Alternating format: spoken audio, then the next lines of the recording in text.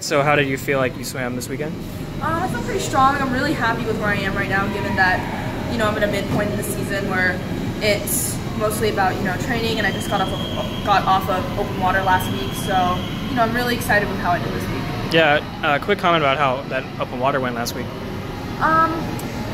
It was a lot of preparation, a lot of planning and mental strength and trying to figure it out. And I was really fortunate to be in a good position at the end of lap number 4 for the 10K. And I was in a good place behind Haley, and I think that really led me to a good spot to finish 3rd place. Do you train open water at all? Well, the closest thing to open water training we do is taking the lane lines out of our pool. Just kind of swim in circles that way. But no, we do most of our open water training in the pool. So.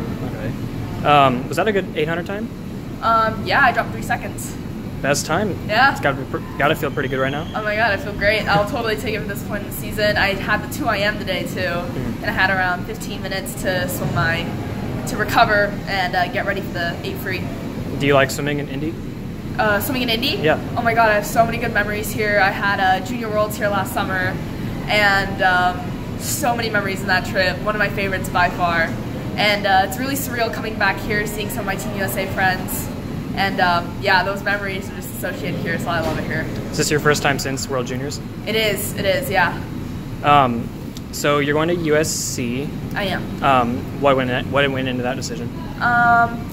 It happened around a year ago, and there was a lot of just weighing in on the coaching staff, the team. They have open water experience over there, so I plan on continuing that. And I would like to go into a career in film, so hopefully USC will pave me a way to do that. Were you talking to Haley Anderson a little I did. I talked to her in Open Water Festival about April at the time, and she asked me to reach out to her if she had any questions, so she was really helpful in that decision process, yeah. And what about Becca Mann, also open water and film? Yeah, I stayed with Becca on my recruiting trip, and she showed me around the film school and all that stuff, so yeah, it was really exciting getting to be there with Becca. She had a lot of insight on film school that not a lot of other athletes have up there, so it was really interesting hearing from Becca. Is there a genre of film you want to go into? Nothing specific. I'd like to go more into directing narrative film. And yeah, just that whole aspect of telling stories, and I know Becca does screenplay writing, so something cool could definitely happen there. Is there a favorite director you want to meet? I would love to meet Greta Gerwig. She directed Lady Bird for her premiere directing debut, and amazing film for her, given that she built her name as an actress, and being able to write a screenplay and direct a film like that and be nominated for an Oscar last year was absolutely amazing. And I'd love to sit down and have a conversation with her, and sit down about film angles and her storytelling abilities. And Saoirse Ronan did an amazing job in that film, so yeah, it'd be Greta Gerwig. When are you going down to USC? I'm going down in January. Oh, okay. Yeah, so it'll be a little later.